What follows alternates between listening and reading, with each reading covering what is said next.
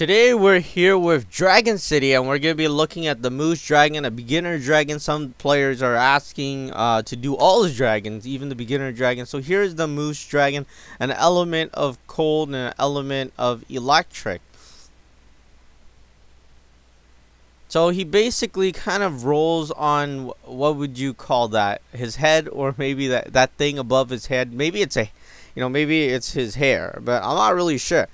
But there is his horn. He grows his horn when he's in his second form, and he does a sort of kind of talking animation. I guess that's all he does.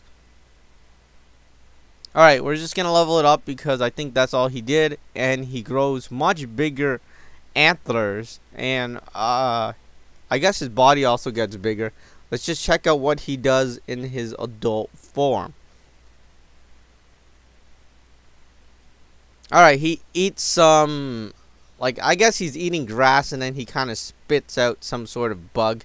But that's pretty much it. What you're looking for, or how to breed this dragon, you need to use the ice dragon, or yeah, the ice dragon and the electric dragon. That is the ice dragon, and electric dragon, what you're looking for is 12 hours.